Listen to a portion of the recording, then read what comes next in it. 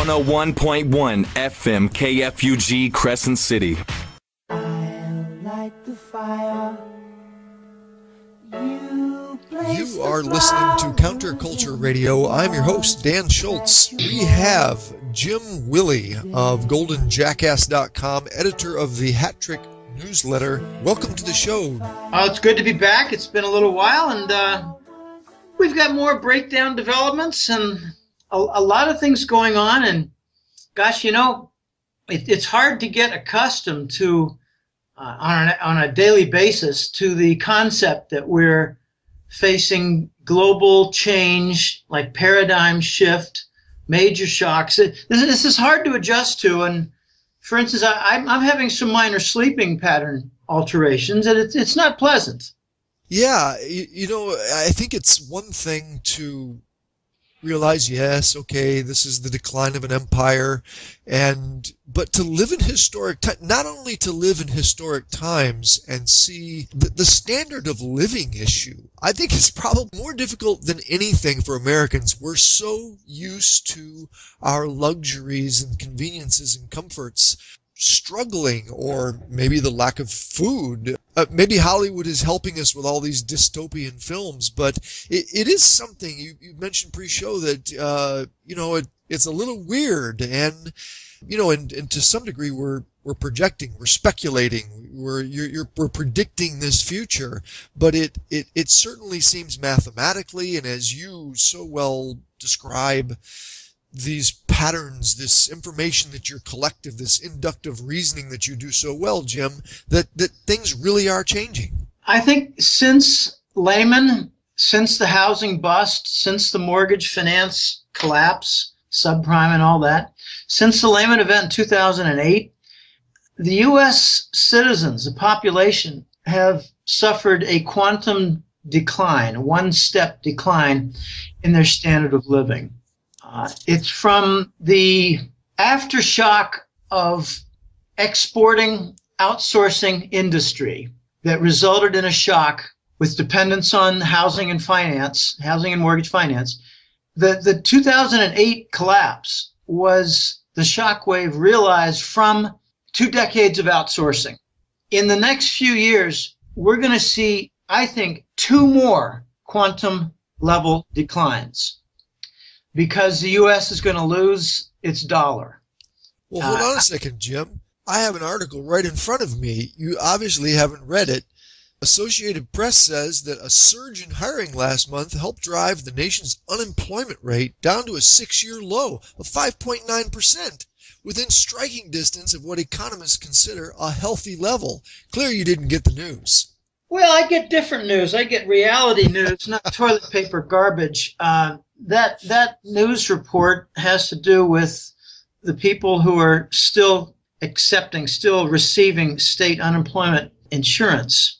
What I prefer to look at is the shadow government statistics, which is showing 23% or more unemployment and a fast falling participation rate.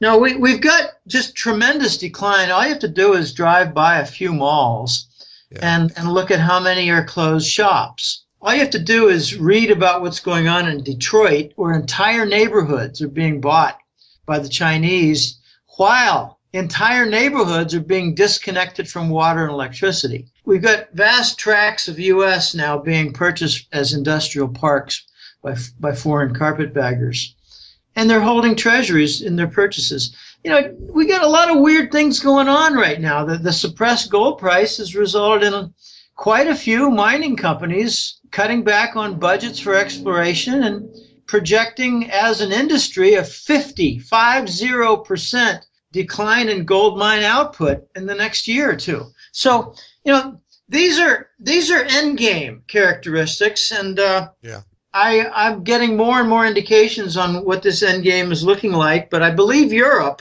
especially Germany, is critical for the quantum changes to come for the United States. Russia and China. Why is Germany so important? Well, Germany is the powerhouse European economy. They're the only European economy with a tremendous industrial base that did not get shipped off to China. For instance, Spain, a lot of the industries, factories, foundries, small shops for producing things, they all got shut down. They're gone. They're dead. And it's no wonder that their economy is going to hell in a handbasket. No wonder that their austerity plans are not resulting in anything positive. Spain's going to hell with their economy. Their debt's going out of sight. And Germany is still trucking along. They've got some dents, some bumps from the Russian sanctions. But Germany is important because it has largely, as a nation, been financing the European Union for its debt provision. The southern nations experience the debt, the Germans come in and buy it. Bailouts come in for Greece, the Germans finance the bailout. The Germans are really fed up with this. The Germans are the most critical element of the European Monetary Union that shares the euro currency.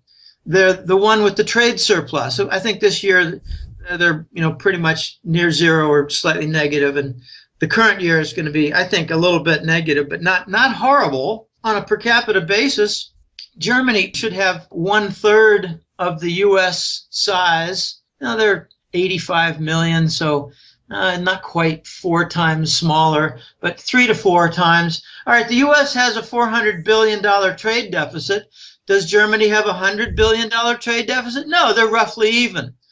So the U.S. is the critical dead element walking, the zombie walking. Germany is the most critical member of the European Union. They own 90% of French government debt. They own significant portions of Italian, Spanish, Portuguese, and Greece debt. I'm curious, Jim, why? I mean, it must be self-serving to a degree. Why does Germany foot the bill for this stuff? Because their elite signed them up for the euro currency. Their elite save the currency, huh? Well, their elite had an agenda, and most of the German citizens did not want to give up the Deutschmark. They did not want to join the European Union. They did not want to have a euro common currency. They did not want to follow what some call the revived Roman Empire. It's never worked. I believe the European Union was brought together in order to kill it. I have some really nasty news. I shared it with my subscriber base in the last month, but do you remember the Germans requested in 2011 gold repatriation? Right. They asked from the New York Fed for their 330 tons back. That was 3 years ago. Well, last year, pretty much the New York Fed admitted, no, you're really not going to get it back. Then late this past year, early this year, we heard that they got 7 tons back. I mean, there are lots of side stories about fabricating a new war in Mali, and it's just insane. The U.S. likes to have a war to steal somebody's gold. But I found out the proximal cause for the German request of their gold repatriation, and some people erroneously state this is the Germans' gold reserve. No, it's not. It's not even 1/10 of their gold reserve. They got over 4,000 tons. So this is 1/10 or less. I found out the proximal cause. Back in 2011, in early months, the Obama administration, State Department, I think the NATO advisors, gave a briefing to the German government about their planned war in Ukraine, their planned coup d'etat, their planned separation of Europe from its energy supply in Russia, the planned interruption to the Gazprom pipelines. And the Germans said, "Are you out of your mind?" And then they said a few days later, "We want our gold back." Sitting in the New York Fed. We got 330 tons there. You guys are insane. We want our gold back.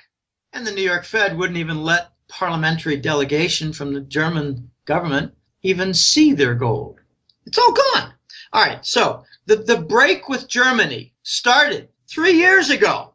I point out 4, I call them indictment charges. The gold repatriation, okay, fine. Related to that is the impact to the German economy from Russian sanctions. I mean, so far it's kind of kids' play, kid gloves, child's play with the sanctions that Russia imposed in reverse on agricultural products, food, meat, whatever. The third violation in the indictment is the NSA. It's not eavesdropping. They're not trying to find out Merkel's sex toys or Merkel's lunch plans. They're trying to find out the German strategy with working with Russia and China for a return of a gold standard. They're trying to get integrated into the Siemens telecom system, eavesdropping for entire German society with their phone calls. And the fourth violation is something that doesn't get sufficient press. The Germans are fed up with the Draghi Euro Central Bank and their plans for bond monetization. He's got a plan for far more than just buying Southern European sovereign bonds, the tainted, low-quality sovereign bonds. Draghi has a plan to buy up all kinds of mortgage bonds. He has a plan to buy up, corporate bonds. He has a plan to buy stock market packages from indexes. He has a plan that's far more diverse than the Fed, but not as big in volume. And the German High Court, along with the Bundesbank, their central bank, has been saying, we don't want this. We don't want you to do any bond monetization. It's all bad. It's no good. There's tremendous negative consequences. There are unintended consequences. We want you to stop. And Draghi said, no, it's necessary. We need the stimulus. You hear the word stimulus a lot, Dan. It's not stimulus. It kills capital. The bond monetization kills capital because what it does is it in an unsterilized way, which means they're not removing funds elsewhere. They're just shoving in a lot of money into the system. And the smart players, the ones who actually try to defend themselves, are buying up commodities and hard assets. What the result is a rise in the whole cost structure, including food. So businesses have shrinking profit margins. More of them shut down. This is what they call stimulus. Business shut down from higher cost structure. It's not stimulus. Right. In the Wales summit, this was early September, Angela Merkel, the German chancellor, indicated an impossible set of alliance commitments. It didn't get much press. In fact, all they did was talk about, oh, Wales is over. It's all good. Everybody was shaking hands, and we got some little minor complaints about Ukraine, but we're all on board. What they didn't report is that Germany was essentially saying, we cannot honor the NATO commitments. And last week, Germany and France reiterated they cannot honor the NATO commitments. What was it that they couldn't honor? Commitment to war, commitment to missile placements, commitment of fighter jets, tanks, men, the war commitment. They cannot honor the commitment for war. NATO is about peace, and lately it's about war. The U.S. has turned the dollar defense into a war exercise and sanctions. Yes. On the financial side, sanctions. On the military front, it's war, and the consequence is severe economic impact. Now we're seeing the bond yields in Europe hit radical lows. I featured in my recent report the Southern European bonds, and they're all way down in yield. Okay, well, what's behind that? Well, the stock markets weren't all that bad, going into mid-September. So you had stock rally and bond rally. Can you say the Draghi Euro Central Bank? They're buying up the stock market. They're buying up the bond market. This is not a legitimate exercise of free market enterprise. The free markets are gone. Yeah. And we just had news yesterday, reiterated today, German factory orders in August alone down 5.7%. Export orders down 8.4%. The Germans are split. They've got their bankers led by the politicians. I'm sorry, the politicians led by the banks. Yeah, I got that backward. The bankers and their leaseholders as leaseholders to the politicians. And on the other side, you've got the corporate chieftains, I call them, the executives. And they told Merkel right before the Wales NATO summit in early September, they told Merkel, back off. Just make a statement, make a stand, back off. And that was the beginning. And last week we saw a continuation of that. And I think we're going to see more. There are 3,000 to 5,000 German companies that do business with Russia, some significantly. All the giant German companies, the conglomerates, they all do significant work and trade with Russia. They're not going to give it up. Dan, they're not going to give it up. Just today, Serbia in Eastern Europe, Serbia announced that they're going to continue with the South Stream construction. Russia announced that the Black Sea connection is just about complete, or if not complete. So we're seeing many nations pay lip service to the United States government while working with the Russians quietly. I'd like to have access to NSA files and hear actually, who do the, in quotation marks, leaders of Germany and these other nations, who do they listen to? Do they listen to the bankers? Who do they follow? Or do they listen to their corporate master? I wonder, to the degree, do they really care about their people and their economy? I suspect that half of these people are sociopaths and the other people are just concerned about themselves and getting elected, or how much money they have. I wonder if Merkel really does care about the German economy. They're following orders, Dan. And the tough question is, whose orders?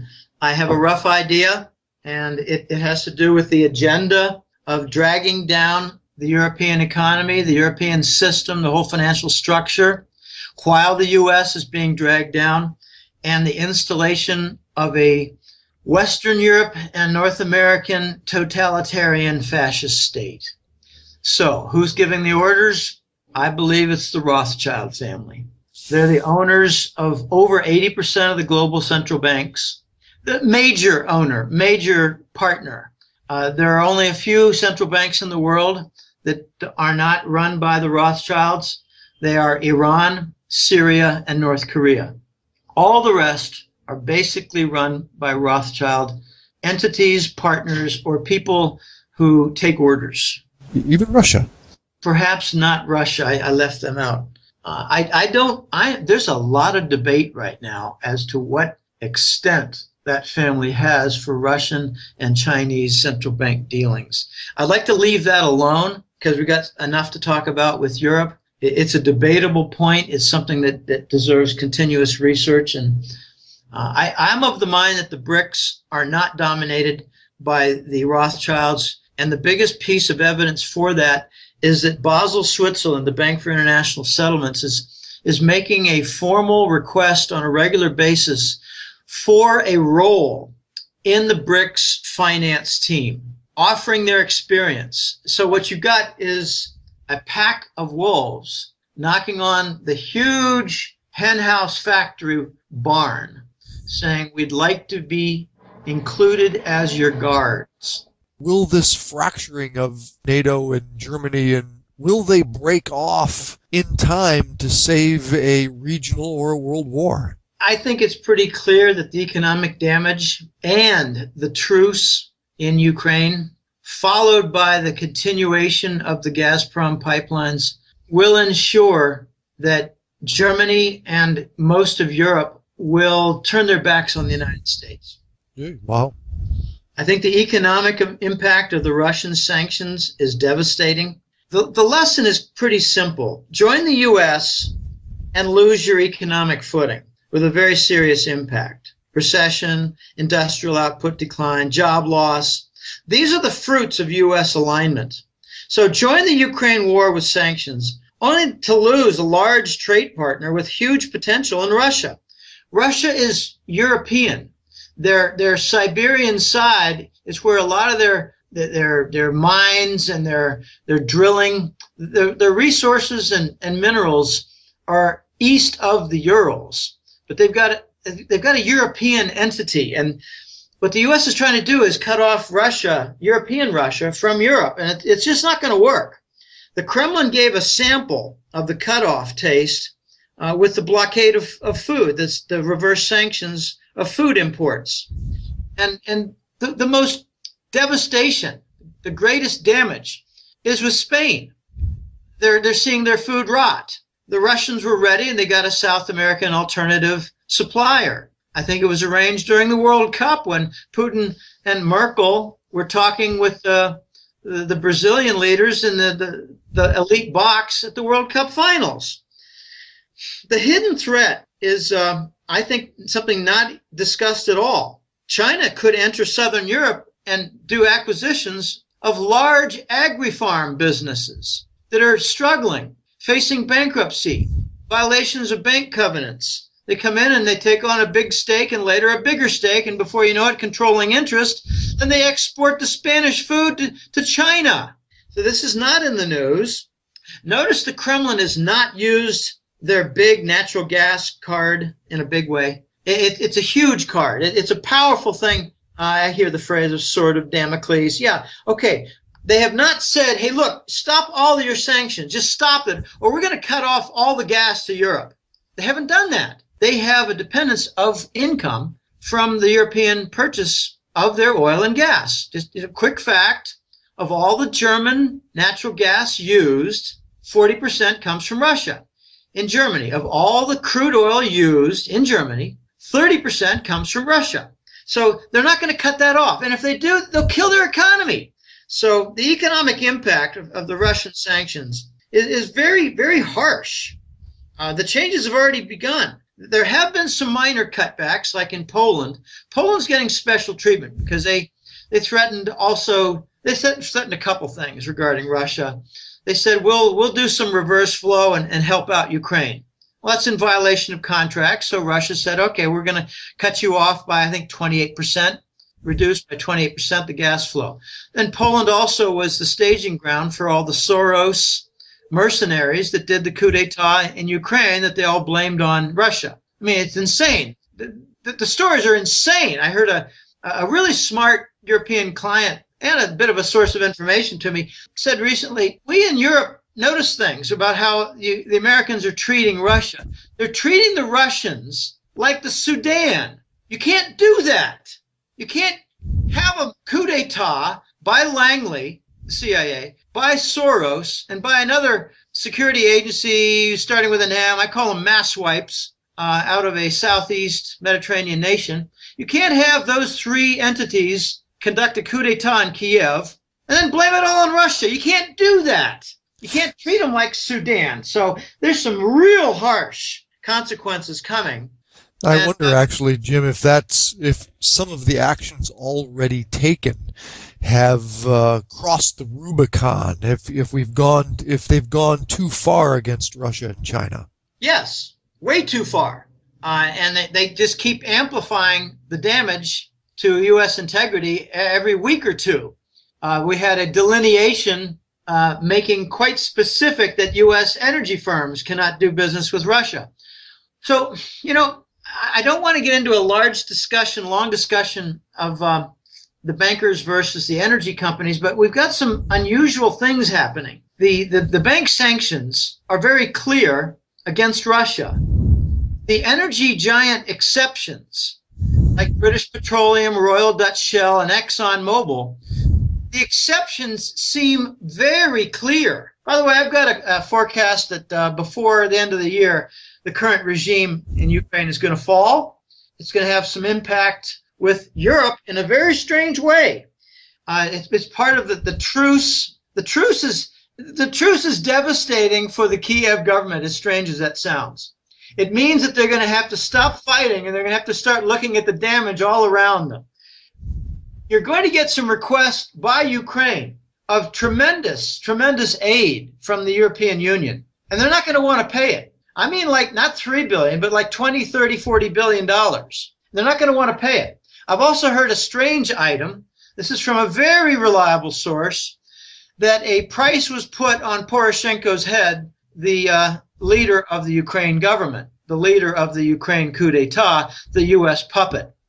These guys all have kind of carrying cards from the mass wipes in the southeast Mediterranean coast security agency. So price is put on Poroshenko's head, and all of the money that he stole from the previous oligarch is going to be returned. They're going to steal it back. And we're going to get a new criminal running Ukraine because we still have a hands-off. The whole world is telling Russia, keep your hands off. All right, we'll get a change of the guard of a different criminal, and maybe another couple or three regime changes in the future. We'll see a Russian participation, and we'll get a legitimate leader who's more honest. I think by the end of the year, you're going to see a regime fall and a new one come in. The end of this year, yes. They're not going to make it through the harvest season. They got food problems. They may have only planted 80% of the fields in Ukraine, and they're rich Western farm fields. But what about the commitment of trucks, farm machinery, men, diesel, roadways being accessible? I think they're going to have a disaster in getting the harvest to market. It's going to be a general disaster causing a food price explosion, a food shortage problem, and they're not going to get through. These guys are already bugging out. I heard in mid-September that the ministers in the various offices in Ukraine were leaving the country. So I don't think this regime is going to last much longer. If your predictions come true before, how accurate have you been? Well, since the newsletter began in 2004, some significant forecasts have come to pass. I made forecasts at the beginning of the newsletter in 2004 and 2005 that the U.S. housing market would go bust, and we would have a complete collapse of the mortgage finance market, and the result would be grotesque insolvency of the U.S. major banks. I think that all came true with the Lehman event, and the confirmation came when the Financial Accounting Standards Board in April 1st, 2009, announced, blessed by the U.S. Congress, that all these big banks can cite whatever they want for their assets and portfolios. They can value them all. Don't worry about mark to market. Mark to market is kind of an inconvenience. So that was one. I had a forecast a month in advance of the Lehman collapse. I got tipped off by the voice. I was telling clients in early and mid-August of the imminent event on the weekend of September 13th, 2008. I was told 3 entities would fail. I guessed 2 of them, Fannie Mae and Lehman. I did not guess AIG, but that's okay. The voice told me no one even guessed 1 of all the people he asked. I got 2 out of the 3. All right, the next correct forecast of significance that I had was, I said, following Lehman, we're going to go down to 0%. And then the next one I had was, once we got the near 0%, I said it's going to stay there forever. And that's turned out to be true. Here we are 5 years later. Then the next one I had was, I said we're going to have monetary easing, a QE event. So that came in 2011. Once we got that, realizing the correct forecast, I said the QE would go on to infinity with multiple layers of the same QE bond monetization, all of them unsterilized. And we got that. Jim, Pat, you don't need to list them all. I just wanted to let the listeners know that you've been spot on. Yeah, well, there's a more recent one to close off that string. Yeah. A lot of them have been monetary types, but here's a zinger. Back in the summer of 2013, the Fed, on the closing months of Bernanke, he was talking about taper talk. We're going to taper QE, and it roiled the markets, roiled a lot of things. I said, he's a liar. I said for 3 months straight, June, July, August, he's a liar. QE is not going to be reduced. Volume will continue. They depend on it critically for the interest rate swap derivative. 0% money comes in, short-term bonds, short-term bills, and it gets transformed into artificial long-term bonds. Demand. All the bond demand now is artificial. There are no buyers at all, except for tokenism by China and maybe Japan. No buyers at all of U.S. government debt. $1 trillion a year. Okay, I said they were a liar in September. I was proved correct. And now I'm saying that they're lying on the tapering. We're really not going to get confirmations because no one wants to talk about the increase to QE. I think we're going to get an explosion of QE, Dan, as foreign nations dump their treasuries when they realize they're not needed to buy crude oil. And that's coming up real soon. Why I like to have you on the show is you not only have inside sources, but you see the patterns and you have a deep understanding of what actually is happening in the world. There seems to be a U.S. government strategy here. I think it's a failed strategy regarding Europe. It's like they're courting the fringe and they're losing the core. Here's what I mean by that. They're courting minor nations. Notice that Obama was just seen with one of the Baltic nation leaders. I think it was Estonian leader, who was educated in the United States. These guys are planted fascist puppet leaders. Poland now is a best buddy of the United States. It's suicidal. Poland has never been on the right side of anything in the last 100 years. Therefore, you can deduce that they're on the wrong side here. They're used as, they offered as a staging ground the mercenaries for going in for the coup d'etat in Ukraine. The Polish are trying to obstruct the South Stream pipeline for Gazprom. One particular leader of the EU, I don't remember the firm details, but one of them is a fool that is in the U.S.'s pocket, another puppet. So what the U.S. has done is promised the European nations that the U.S. will compensate for the lost Russian energy and commodity provision, in particular the energy provision. We're promising them the LNG provision for natural gas. We don't have adequate ships for it. We don't have adequate nodes, those huge things with a funny roof. We're not ready for any of this. Yet we're promising this, and we're going to lose the core. We got blockades of Gazprom South Stream in nations like Bulgaria, nations like Serbia. Serbia just made an announcement they're going to continue with the South Stream. So they're giving lip service to the Americans, accepting the bribes. Hillary and Biden are all over the place in Eastern Europe trying to pave the way to block the South Stream for the Russian Gazprom pipelines. It's not going to work.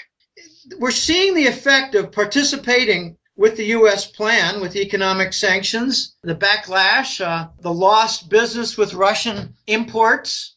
This is all disastrous. So I heard some estimates that the Baltic nations, as a result of the Russian sanctions, could see at least a 35% and maybe as much as a 50% recession in 1 year. So I don't understand the mindset of the Europeans who continue to pay attention to the EU commissioners who were all unelected. The EU commissioners are waging war, giving orders to the sovereign nations. These are the warlords. These are the overlords. These are the banker supranational lords, the agents of the Rothschilds. Now, what you're going to see is the continuation of the U.S. plan to court the fringe nations like Estonia, Poland, Bulgaria, Ukraine, and I'm very disappointed in Norway. Norway has made some positive overtures toward the EU when they need to keep their independence because there are no big benefits of closer alliance with the EU. Some of these smaller nations with less developed economies, they think they're going to get some advantages from joining the European Union, like they're going to be able to export a lot of stuff into Central Europe. But what they're not paying attention to is the stricter standards requirements that very few of them meet. Ukraine does not meet the EU standards. So where's the benefit? Ukraine is an absolute disaster. And Norway's so self-contained. They actually do pretty well there and even have food policies where so many percent, 80, 90% of all of their food has to come from Norway, which is why you don't find vegetables there. I mean, they're sustainable compared to other countries anyways. Yeah, they've also got what they call the pension fund. It's their sovereign wealth fund. And I believe it's valued at something on the order of $600 billion. So it might not be growing much lately from the declining oil price and declining North Sea output from their platforms. The best offshore engineers in the world are in Norway, State Oil. And to jump on a sinking ship, this doesn't sound like a good move for Norway. No, they're seeing some advantages. I don't know exactly what's going on. I think there's more blackmail and violent threats involved than meets the eye. I'll give you one example. In 2011, there was an example in Oslo of a bombing incident. Again, the lone gunman, the lone worker, the lone guy in the violence. This is the same old CIA pattern. And what I heard behind the scenes was London was experiencing bank insolvency problems, and they wanted a giant infusion of Norwegian funds from their big sovereign wealth fund called the pension fund, Norwegian pension fund. They have $600 billion, and Norway told them, screw you.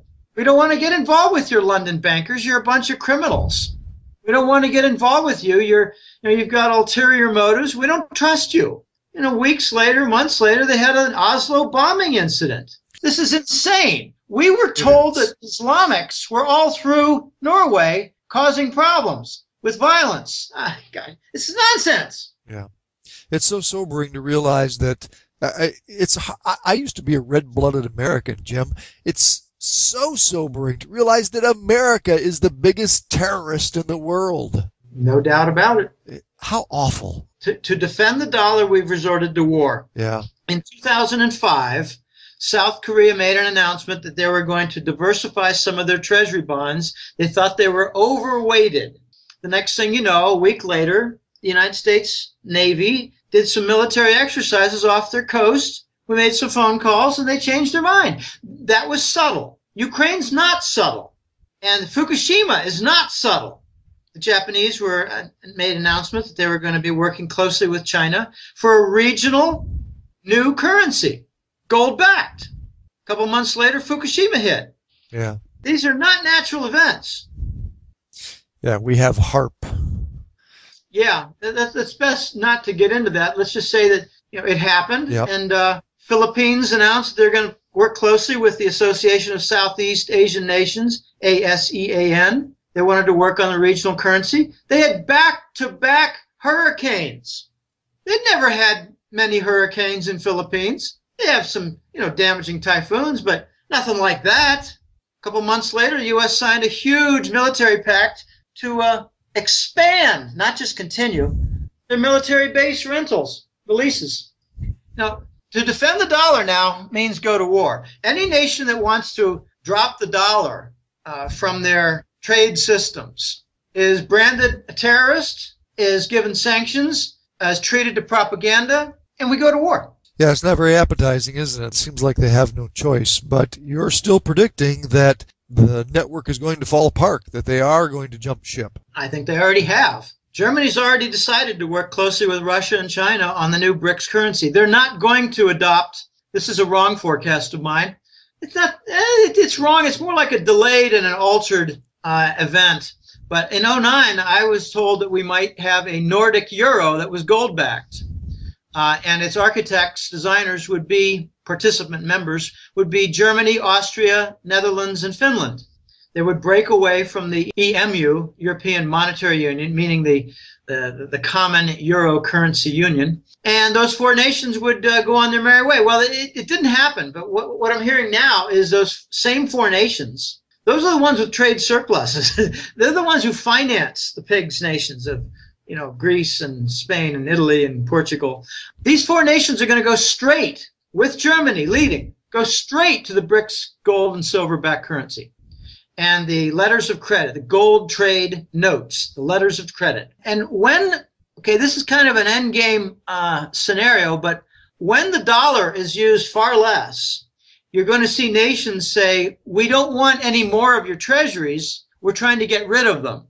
When the Saudis announced that non-dollar payment for crude oil, and then all of OPEC does the same, you're going to see a lot of nations of the world say, we don't want any more treasury bonds, we're trying to get rid of what we have. So the U.S. economy is going to struggle to be supplied with imports. The U.S. is going to have to abandon the dollar because it's not going to be good anymore. This is when the shockwave hits the United States and the standard of living goes down a couple of notches. The U.S. is going to have to print a new dollar, launch a new dollar. I'm calling it the Scheiss dollar because that's German for shit. The new Scheiss dollar is going to come into being. I'm hearing that there are some printed. They're blood red, which is very appropriate for the Satanists who are running the U.S. government and the banking industry.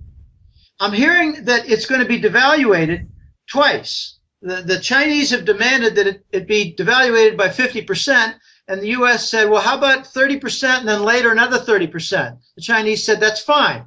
We're not in control of our finance anymore. The Chinese now own the J.P. Morgan headquarters. I believe they are now principal partners in the Federal Reserve itself. So the U.S. is going to have a panic to supply its imports, to supply the economy via imports, because the Treasury bond is not going to be good anymore, which means the dollar has lost its currency reserve status. When they go to the new currency, it'll have to stand on its own. Well, what are its fundamentals? So you've got $1 trillion debt, no buyers of our government debt securities. Not the best formula for success. The new Treasury dollar, Treasury note dollar, as opposed to Federal Reserve note dollar, the new Treasury dollar is going to be devaluated out of the gate by 30%, followed by another 30%. And if you're looking for an example, look at Venezuela. Almost exactly that happened. And devastating effects, not only on import prices up 200%, but other devastating effects where the nation is struggling to maintain its currency and takes its output that it does have and exports it, like food, like industrial output, like tires, like, you know, who knows? All kinds of things made in the United States are going to be exported to try to relieve the imbalance for our currency and to prevent a third 30% devaluation. Which creates inflation. And also creates shortages. Yes. Now, this Treasury note dollar that you're talking about, Jim, what does that look like for people with, if they have $100,000 in the bank, when we have these devaluations, do they just lop off a percentage? Is that how it happens? I don't have the answer to that. I only have conjecture.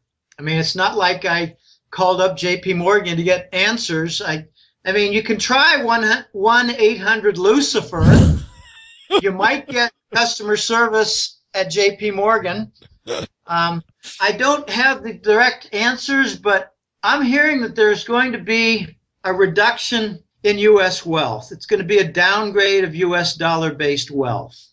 And that would seem to me to be consistent with stock account and bank account devaluations.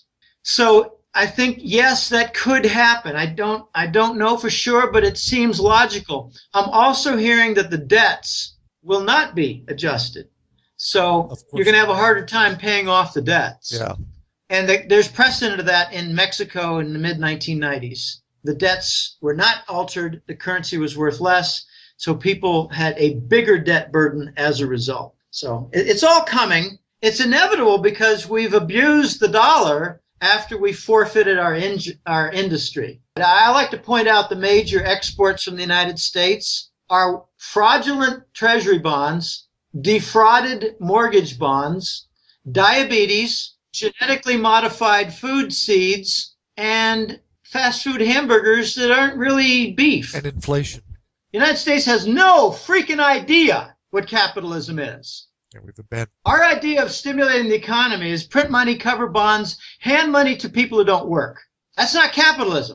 So as you stimulate, so-called, with this QE and bond monetization, you raise the costs, you lower the profit margin, you shut down businesses, you remove capital in the form of equipment from active usage, you lay people off, and how do you respond? You print more money. And this is a colossal, vicious cycle to wreck the U.S. economy. And I think it's done somewhat intentionally. You think it's planned? Obama, I was told in 2008, was selected, not elected.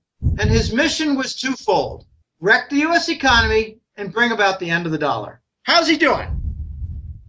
Jim, to wrap this up, what do people look for on CNN as a precipitating event for these dominoes to start falling? Failure of Lehman. Good answer. 0% interest rate, 0% policy, QE, bond monetization, more war. Yeah. We're already there. So for the final fracture, for perhaps putting the dollar in its coffin, the Chinese announcing that the gold price is $2,800 to $3,000 per ounce, the Chinese announcing that the new silver price is $50 to $60 in a legitimate market balancing in equilibrium supply and demand for the metal. Today